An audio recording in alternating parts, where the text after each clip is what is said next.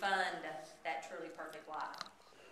So I think the sooner we get real clear about what real estate is supposed to do for us, the better our lives will be.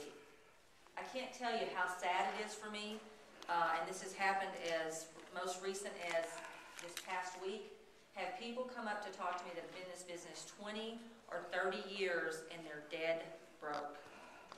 I have to tell you, that is a sad, sad, sad way to end an amazing journey and career. I think real estate is the perfect opportunity to leverage you into lots of other opportunities, or it's also the perfect opportunity to keep you on the treadmill for way, way, way too long. And so what I hope to embed in you in this 30 minutes that we have is real estate opens the doors for lots of other streams of income. You just have to know what you're looking for and be willing to step through them. Okay, so number 2 is the purpose of our business is to fund that truly perfect life. So I want you to get real clear about how big do you want your life to be, because that's going to decide how big your real estate practice has to be. Okay, so let me ask you this. What's the difference between a real estate job and a real estate business? Who knows? Who knows what the difference between a real estate job and a real estate business would be?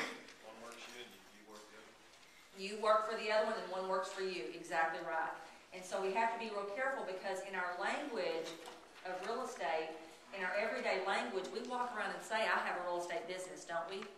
But I'm going to venture to bet that the majority couldn't leave the business for more than 2 weeks and not have to come back and put it all together. Our real estate practice has been running, I've been in the real estate business 24 years. It's been running 12 of those years totally without me doing any of the listings or any of the sales. The highest they've hit without me doing the transactions is 360 transactions. They'll do about 260 this year. But the difference is I don't physically go work any buyers or any sellers. So what we did was we took a real estate job and we turned it into a real estate business. And when we get a little further in here, I'm going to talk about what are some of the options of multiple streams of income that we actually have available to us as a realtor, in the real estate industry. Okay. And so what's wrong with if we just keep selling real estate? What's wrong if we do it that way? What's wrong with that picture? When you get to the end, you're like the person I talked to earlier this week that has been in 20 plus